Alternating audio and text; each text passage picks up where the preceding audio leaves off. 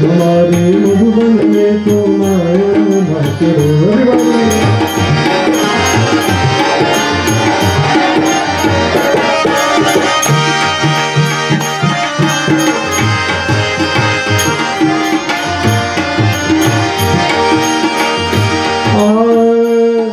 माथे मुकुट गलमाल कटिने काचने सोहे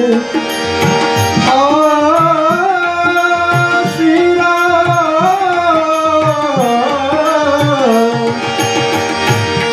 माथे मुकुट गलमाल कटिने काचने सोहे कानों में कुंडल झूम के मन मेरे को मोहे कानों में कुंडल झूम के मन मेरे को मोहे इस चंद्रमा के रूप को लुभाया ना करो इस चंद्रमा के रूप को लुभाया ना करो मोहन हमारे मधुबन में तुम आया ना करो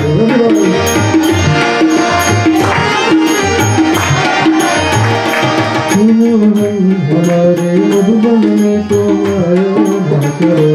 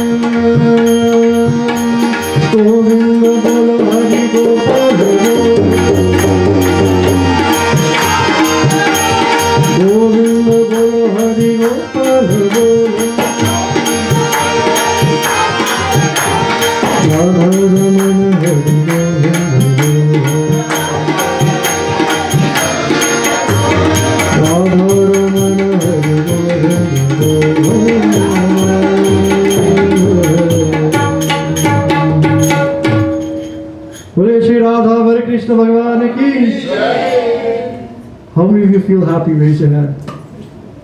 Happier than you did before? This is the goal. And if you found this in your life, do you really need anything in the world to be happy? No. Does it mean not to enjoy the world? Of course. But the one who's found inner bliss lives happily ever after. So God bless all of you. Thank you to Shushma Auntie for inviting me. I'll tell you very quickly how this happened. And this happened because of God's grace. And if Sushma Auntie wants to tell you how it happened, she will. I will let her say a vote of thanks. But before I do so, I'll call on Acharya Leelaji, so my own mother. She's come from New York. And we coincidentally booked our trips at the same time. You know, sometimes children don't tell mom what's going on. So she ended up here. I think she followed me. I think she stalked me or something. But she ended up here. And we're happy to have our mom's cousins, Auntie Sheila and Uncle Ramesh, and also our wonderful Uncle Butch and Auntie Kamalini, doing very well in this Dallas society. But I'll ask Acharya Leelaji to say a few words, for she has studied at Sandeepni Sadhanalaya. I studied there from 2011 to 2014 under Swami Advayanandaji and Swami Tejmayanandi also. And Mom studied under Bodhatmanandaji, Subodhji, that you would have, Prabodhji, Brahmachari, he was Brahmachari Prabodhji. And Bodhatmanandaji taught them for 2 years at Sandeepni. And she returned in 2016, and she's sharing her knowledge just like I do as well in New York. So I'll have her say a few words, and then we'll hand the microphone over to Sushma ji. No, you go ahead and tell us how we made how we made again.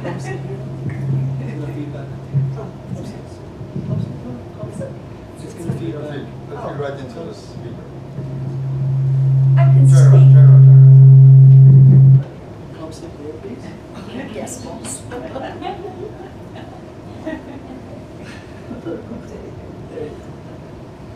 Hello. It's always a blessing to be in satsang. I mean, the joy is unbelievable, especially when you can feel it and we can understand it. So how this all happened for me was that when Acharya-ji, Arun-ji was was studying at Sandeepni, I would visit him to make sure that he stays there and he studies for the full 2 years. So the last time I visited, his Acharya-ji asked to see me, and he said, Amma, you should do this course. You should come and study also. And I said, Swamiji, but I can't. I was actually going to college. I started college at the age 15. I never got to college. And I said, but I'm going to school, and you know, my kids don't know how to cook, and they don't pay the bills or clean the house. I can't come. And he said, you should. And he looked at me and he smiled. And at the beginning of the next course, I was there. He saw something the Guru sees. And then, of course, my old Swamiji, Bodhatmanandaji, he was my guru, and when I got there for the course in August, and I got my room key and I sat on the bed, I got into my room for the first time, I was like, what am I doing here for 2 years? Was this the right thing to do? But then the course started, and it was so beautiful, it was so riveting, it was so transformative, that 2 years had passed, and when I was locking my suitcase for the final time to leave, I couldn't believe that 2 years had flown by. And actually it was the best years of my life.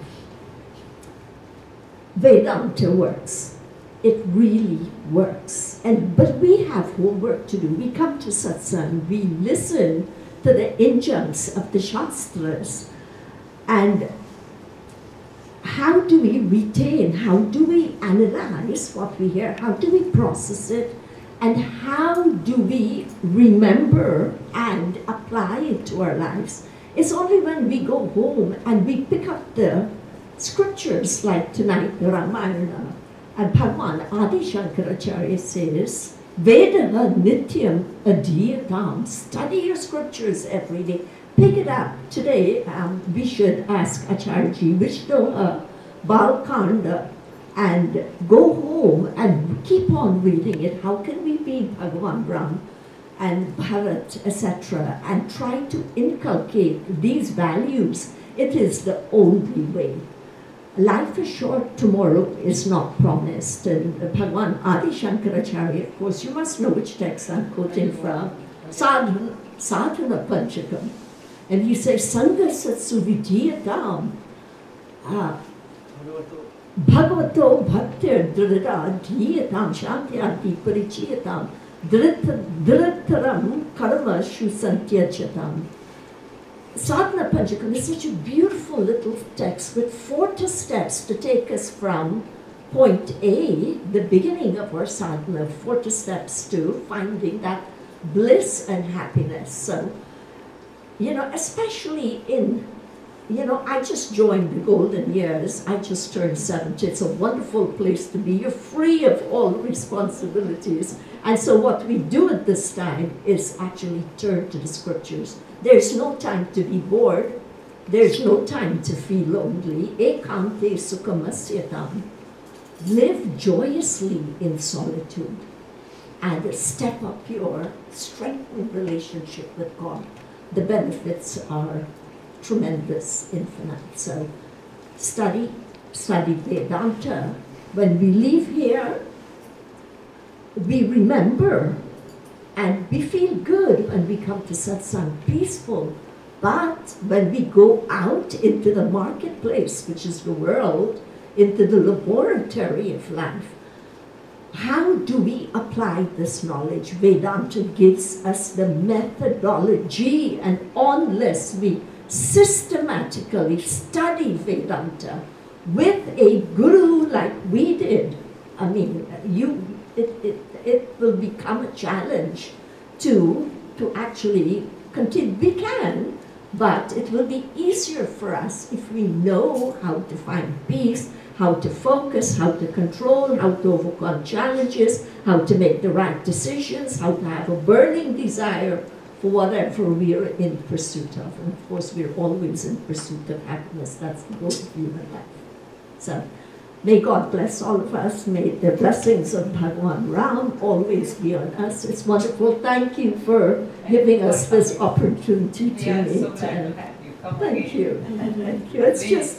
It's just actually, so I teach Vedanta as well with the blessings, with the grace of God and blessings of Guru. And in Dallas, I have some students here, and we do classes by conference call, and it works really well.